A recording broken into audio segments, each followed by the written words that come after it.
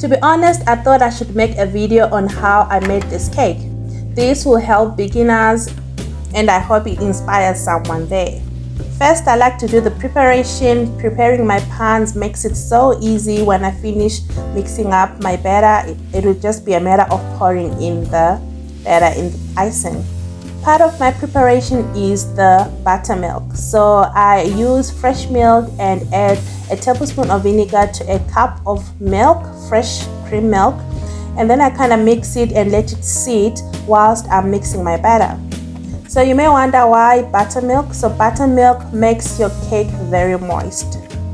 No one likes a dry cake, eh? So I kind of tried to fast forward the steps, but as you can see, I'm adding the wet ingredients together. I will try to list the ingredients in the description below, or you can as well go to my website. That's where I usually post full ingredients. But as you can see, I'm just basically mixing all wet ingredients. And yes, sugar is a wet ingredient.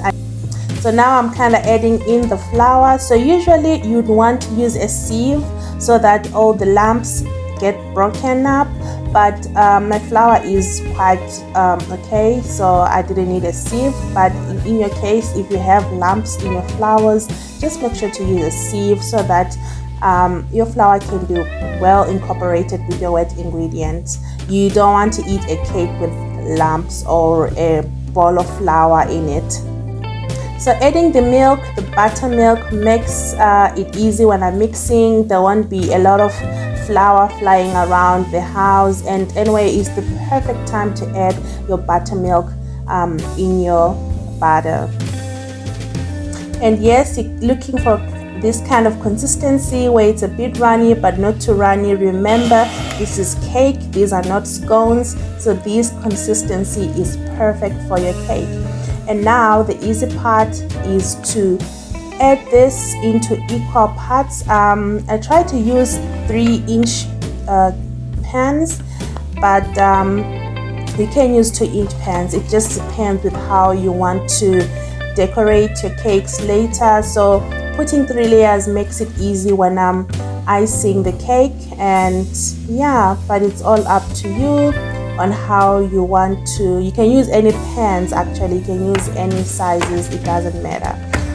Banging it like this kind of lets out air pockets. So now from the oven, and you see my cakes, they have cracks in them.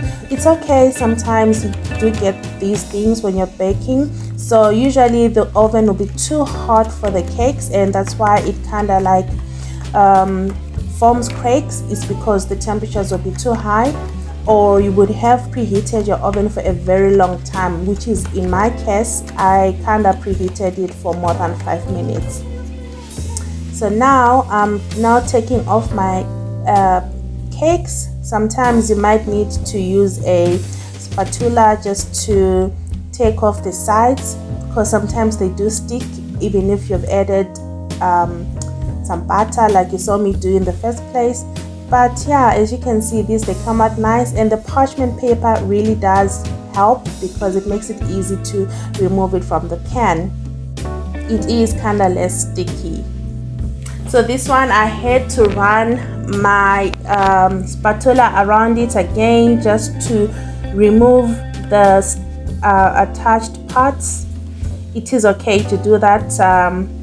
You know, there's no perfection when you're baking.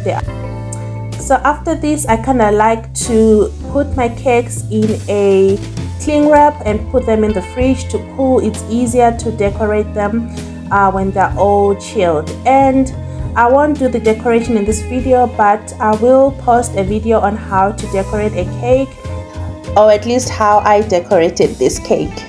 I will attach a card on this video so that it's easy for you to go straight to that video.